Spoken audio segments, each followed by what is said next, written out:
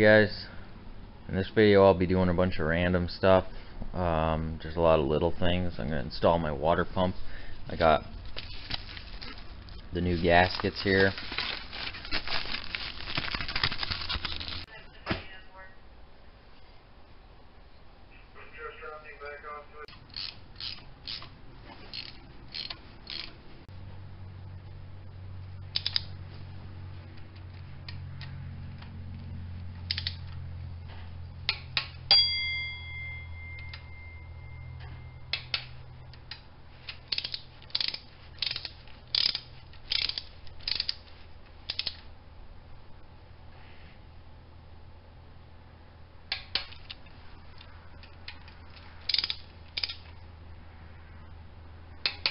Next thing to do is put my accessory bracket up there and see if that's going to fit. I really hope it will. Wow, it is actually going to fit. Check it out. Clearance about ½ an inch of it too. Sweet.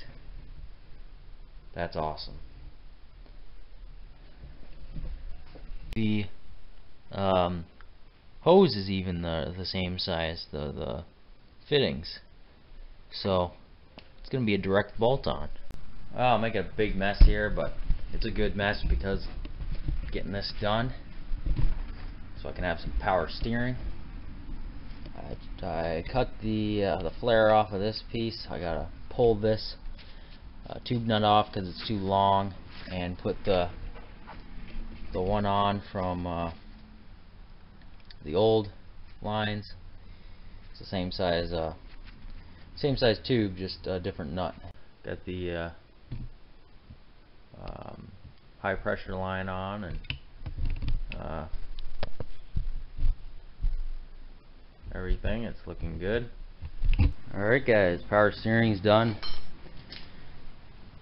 It was almost a direct bolt on. All I had to change was put that nut on there for the high pressure side. Wait, no, this one, high pressure side. And you can see we got great clearance. And I put a piece of loom around this return hose so it's not rubbing on the frame. Got good clearance there. And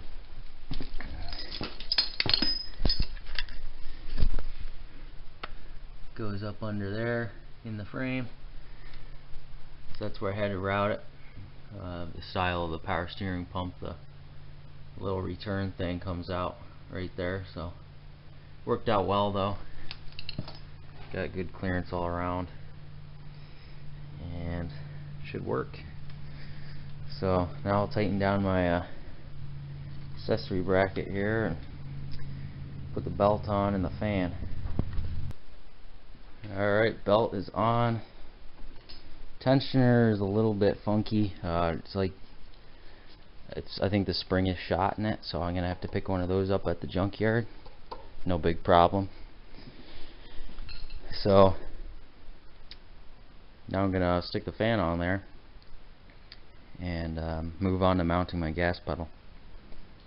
Alright, I got my fan on. I'm just kind of test fitting some pieces just out of curiosity here. I want to see if I could use this fan shroud. Looks like I'll be able to. Yeah, as long as the fan doesn't hit. Just gotta make sure I secure it good, and should be alright. Everything's good. I mean, it'll work. It's a nice thick plastic fan shroud. Keep the airflow nice. That's gonna be cool. Especially all cleaned up, you know, it'll match.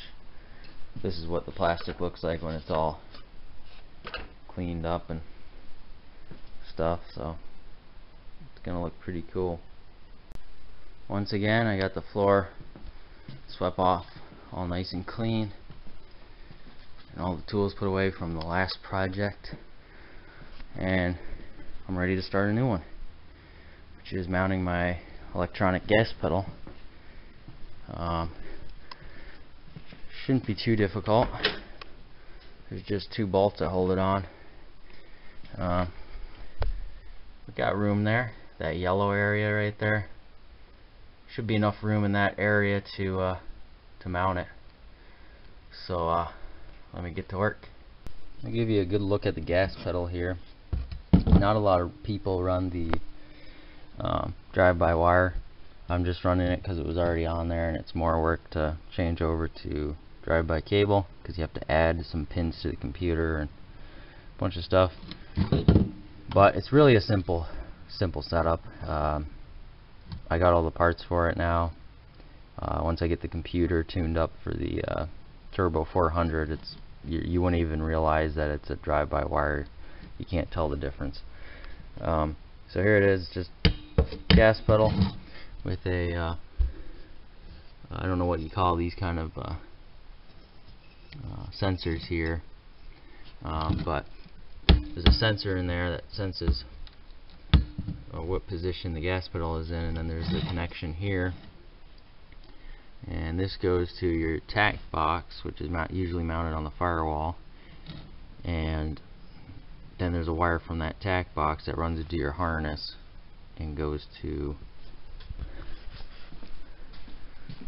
this right here, and that's all there is to it.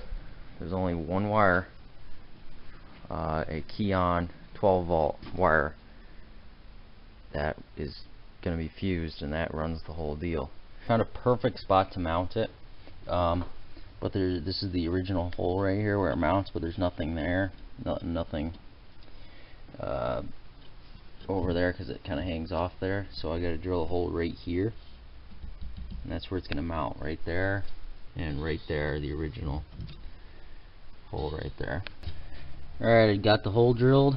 I made that one a little bit bigger because I plan on putting slightly larger bolts in there than what it came with, just to give it some more strength. Alright, gas pedal is mounted. Goes all the way down to full throttle. It's awesome. And it looks like it was a automatic truck all its life. You might notice that I removed the clutch pedal. Sweet. They're aligned pretty well. A bolt there and a bolt on the top. Plenty of room, you can see, for my brake to go down.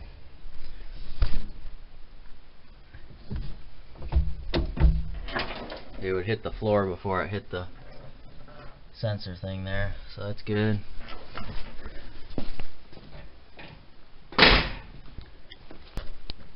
And there's the two bolts holding the gas pedal on.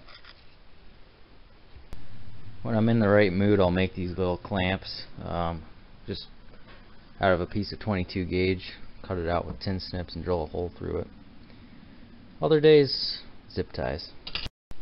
Alright, mounted my tack box, my tack module, whatever you want to call it, and I put rubber between it and the firewall. That's how I found it on the truck that I pulled this from, so I just kind of did it how factory did it. It's kind of at an angle, which makes it look a little sloppy, but very limited space over here, so it's, I mean, not a lot of options, but I'm happy with it. You can see that nice little clamp I made there. It holds it nice and away from the engine. And then we got the original grommet out of the 2005 Chevy truck that fit in the hole where the clutch linkage went through, so that's pretty sweet. Well, there's the heater box. It goes over there, over near the radio. Man, that's a terrible wiring job right there on the radio.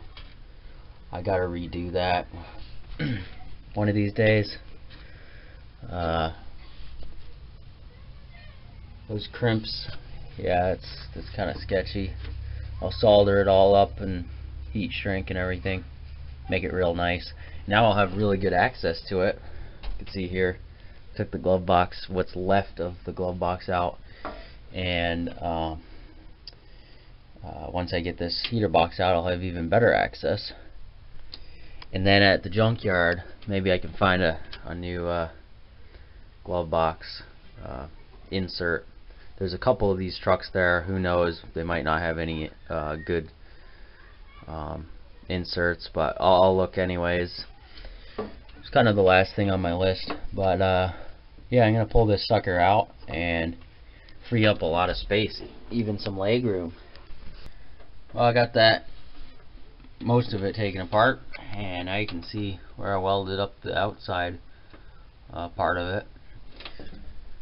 I'm gonna paint all the interior back to yellow, well, kind of like the original color, and these door panels are gonna be white, and I'll try to find a seat that'll somewhat match, but it probably won't end up matching at all, because I'm gonna be looking for a later model seat. It'll probably be gray or black or something, but that's alright, it'll still look nice.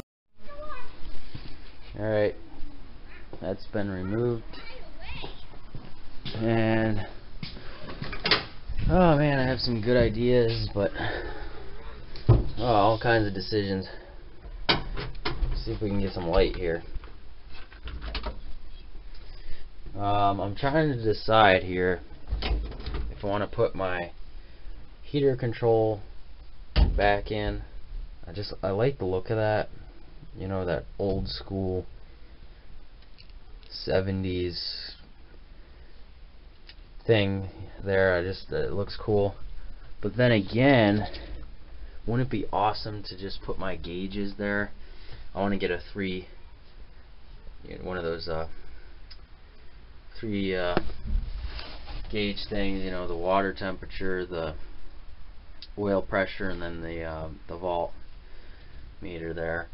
I want to get one of those things, and wouldn't it be awesome to like build a plate that fits over this, just like a delete plate, and then punch out 3 holes for the gauges, put it in there. I think that would be awesome. Then again, I like that heater controller, so I gotta decide.